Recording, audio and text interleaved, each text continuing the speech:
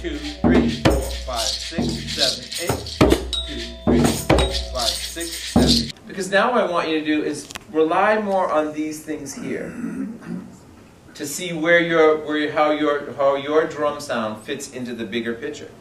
So we said earlier, taking risk, taking chances is a good thing. This is a safe risk. Nothing's going to happen. No one's going to point to you and say, Stella, what did you do? No, just try to let the music take over. See what happens. Just see what happens. Take risk. Here we go. 2, 3, 4, 5, 6, 7, 8. 7.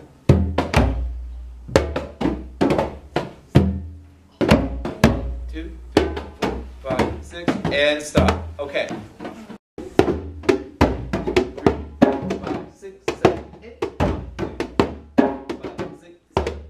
Again, the takes music, a lot of concentration. It does. I would love, Donna, can you play the maracas? And, because we're going to do the same thing, but with different sounds this time. And, would you play this drum for me, please? You can hold it in like that. 1, 2, 3, 4, 5, 6, 7, 8. 1, 2, 3, 4. You're on your own. 7, 8. 1.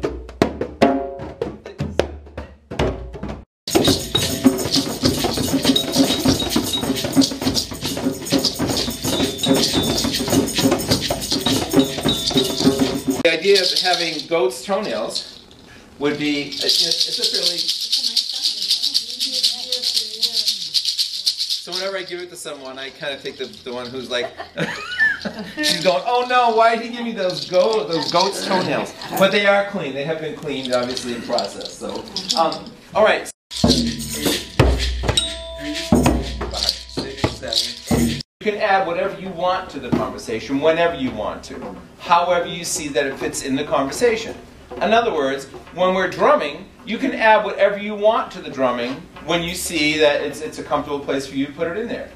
And it doesn't matter where you put it or how you put it, it's going to be fine. So much Woo!